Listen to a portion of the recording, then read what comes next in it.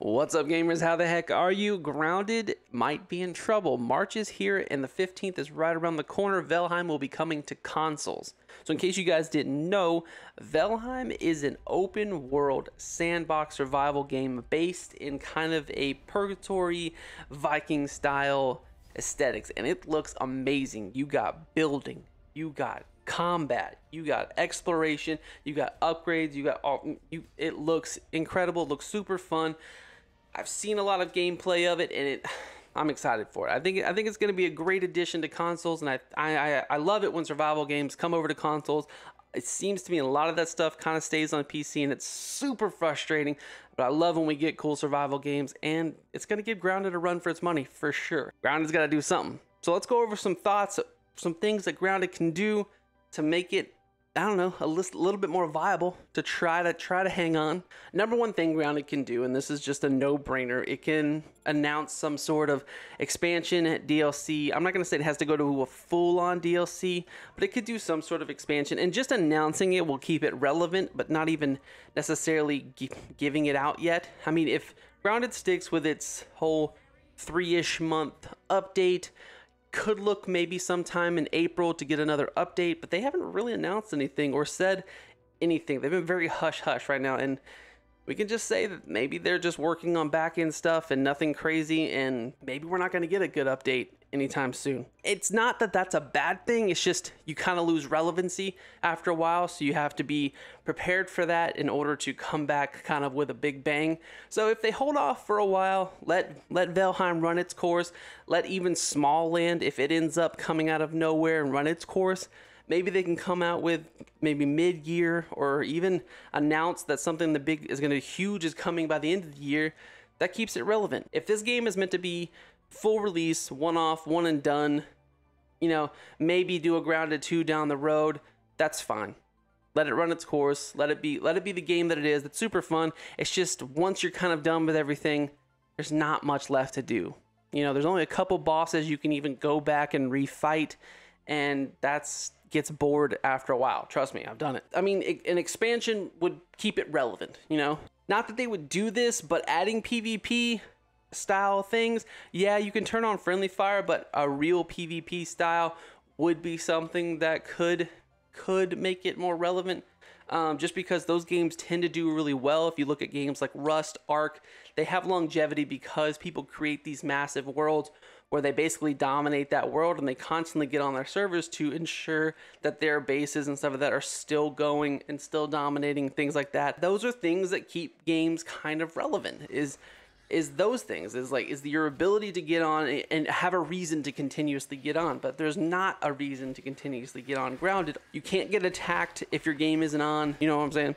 So having that kind of ability might be something that, you know, could create some sort of longevity for it. Another thing that they could possibly do, maybe not full-on expansions, but accessing a smaller dungeon off somewhere that, you know, just, it can pop up. Nobody cares. It doesn't have to be like, wait, that wasn't there before, because we don't really care. But having some kind of bug or creature that we've never seen before, then that's how you get the new armor that you are giving us. Not just giving us new armor, or not just creating new armor from an existing bug, but giving us a whole new enemy to fight, much like the Mantis fight. And that's not to say that there are not a lot of bosses in the game, because there are base style bosses somewhat. I mean, they're not like crazy base style bosses, but none of them are replayable. I mean, you can only really refight the Mantis and the Broodmother. That's it. My point is, when you completed the campaign or completed the story mode, it really made you feel like it was over. So why am I coming back, kind of thing. You know? So it's just things like that. It's nothing and like I said, this is just me spitballing ideas. I kind of like to do some of these videos where I'm just kind of very blunt with you guys, and I love Grounded, and I want to see it grow. I want to see it continue. And with the idea that they were doing that animated TV show and things like that, like, I knew that there was potential for this to continue and become, maybe not to the height of like Ark style, where there's like a ton of people that are just like constantly hopping into these dedicated servers and things like that, but maybe where like it's just in the conversation of like, yeah, that game. Because if not, it's this things like Small Land, things like maybe not Valheim. I think Small Land has a chance, to kind of, if it comes to console anytime soon, that'll be its kind of big break. Because Smallland's going to go to PlayStation as well. Grounded's limited. It doesn't have PlayStation. It doesn't have that audience. It just has Xbox and PC players. So these other games that are going to other consoles are going to be a bigger topic, you know, bigger conversation piece.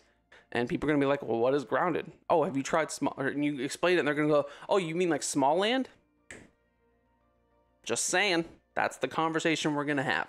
Anyway, guys, that's the video. I didn't want to make this super long. I kind of just wanted to give my thoughts of Valheim coming out. I think it's going to be a great game. I'm super excited about playing it. Please leave in the comments below if you guys are going to try it out. And also leave in the comments below what you think of Smallland and your thoughts on that right there. I'd love to know if you kind of think like, oh, well, that's just another Grounded. I have no interest in that. Even if you don't have a PC to play it on right now, like maybe you're waiting for the talk of it coming to console, which I feel like it's, I mean, we know it's coming to console.